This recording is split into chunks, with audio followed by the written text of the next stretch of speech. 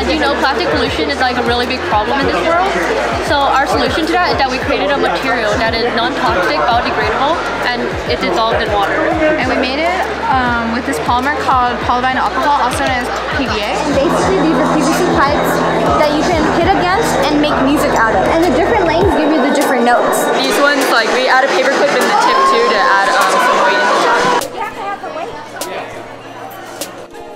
Hello. I can't hear it though. When it passes through this copper wire, basically it creates a magnetic field which sends electricity through here to power this. How a submarine works is it takes in water to make it more dense, more heavy, so the submarine can sink. And when it wants to come back up, it releases the water. The colors are the result of light refracting through the bubbles, and as the light passes through the bubbles, the whole color spectrum is split apart.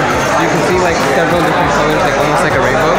Because it doesn't break the connection between the water molecules, so you're able to pass the pencil through it. The air bubbles are getting forced up, the water is getting forced down, and then these forces called centripetal forces are acting on the water, and that's making it move in this circular motion as it goes down the little funnel. We use this robotic arm.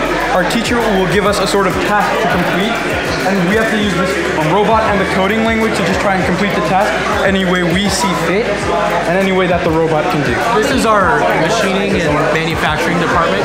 Right now we're running our laser and we're engraving dog tags, and we're also just showing off the stuff that we've done this year. We can print logos, make coasters. Right now we're working with wood, aluminum. I fixed a robot for the robot soccer game we have using the claw robots.